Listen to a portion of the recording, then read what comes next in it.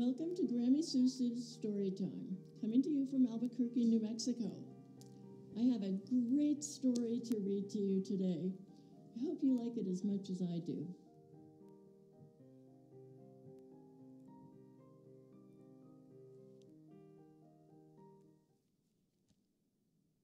Hi, everyone, and welcome to Story Time today. How many of you know the story of Sleeping Beauty? I can see some of you don't, so I'm going to remind you about what that story is.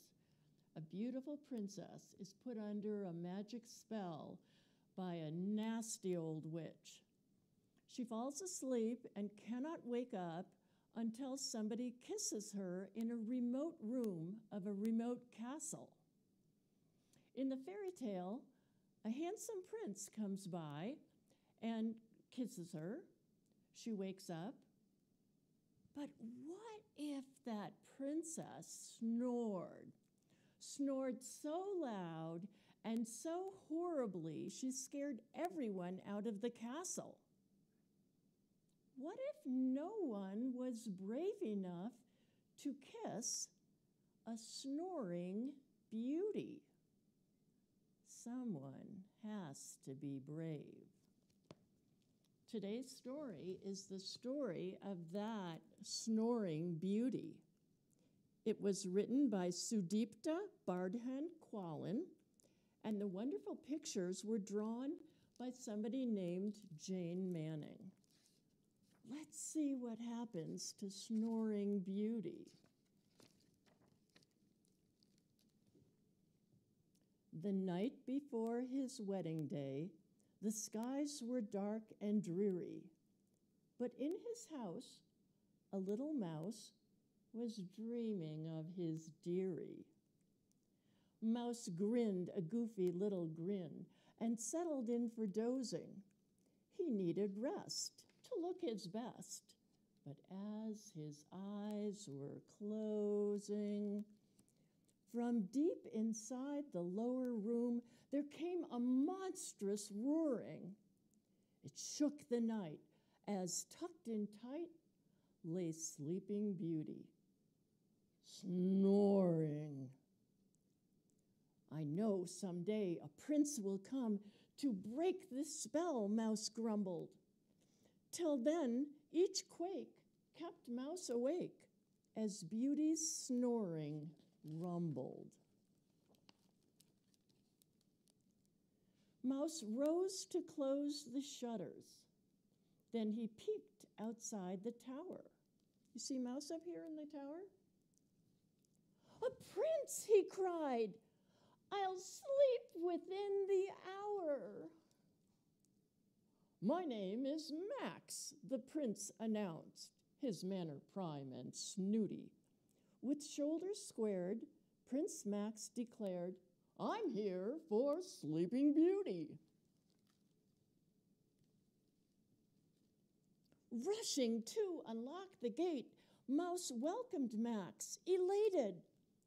From Beauty's room came Snuggus Gnome, and Mouse's hopes deflated. Who waits in there? A troll? A bear? Asked Max through all the clatter. The tower shook. From every nook, small creatures ran and scattered. Oh no, Mouse cried and quickly lied. It's just some creaky flooring. Go on ahead. Although, Mouse said, she may be softly snoring. But Max was not a bit alarmed. He said, I'll do my duty. He drew his sword and hurried toward the sleeping Princess Beauty. As Max knelt next to Beauty's bed, her lashes gently fluttering, Prince Max leaned in, Mouse hid a grin, and then, "Achoo!" she sputtered. Oh my goodness. Prince Max blew back, drew back, surprised and shocked. "Egad, how loud!" he bellowed. "Oh, rats!" Mouse wept, though Beauty slept. The Griffiths hadn't mellowed. This is not looking good, is it? Mouse said, "Let's work together now to stop these royal sputters. I propose we hold her nose."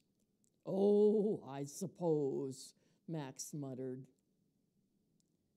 Mouse waited for a snoring pause, then pinched her nostrils tightly. Max puckered up, but then whomp! She snored most impolitely. They grabbed 2 pitchers from a shelf as Beauty lay clenching. Mouse yelled, "Heave-ho!" From high and low, they gave her face a drenching. Mouse held his breath. Max bit his lip. Could this be it, they wondered? The room grew still. No sound until... "Screver off!" she thundered.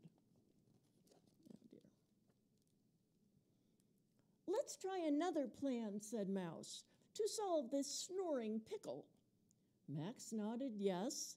Mouse said, "I guess we could give her a tickle." They pulled the sheets from Beauty's feet, and soon they heard her titter.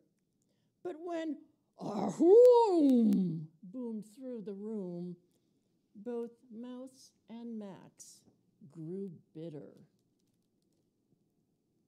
Mouse wrung his hands and stared at Max. "That's it, I'm done," Max shouted. To Mouse's pleas of "Kiss her, please," Prince Max just frowned and pouted.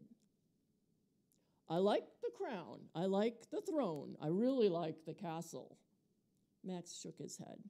He shrugged and said, "The snoring's too much hassle." He's giving up. As Max walked off, Mouse heard "Keroosh!" He paced before the mirror. One kiss would do, but how? From who? At once, it all grew clearer. Mouse knew what he would have to do. "I hope I won't get cooties." Through snoring roars, Mouse crossed the floor and pressed his lips to Beauty's. Mouse pulled away and spit. Pchoof! The day's first light was dawning. He heard a high, yet sleepy sigh, and Beauty started yawning. She rubbed her tired, drowsy eyes. A sight Mouse found quite splendid. He ran outside to Max and cried, "The snoring finally ended!" Max followed Mouse into the room. "Go kiss her now," Max prodded. Max bent a knee, said, "Marry me," and Beauty beamed and nodded. With just a bit of time to sleep, Mouse slumped against his bedding. He woke at 8 to celebrate his stylish double wedding. Mouse kissed his bride, and Max kissed his. They stood together grinning. Mouse raised his cup and offered up a toast to new beginnings. But when he tried to sleep that night, Mouse woke to monstrous roaring. He clutched his ears and fought back tears, while Mrs.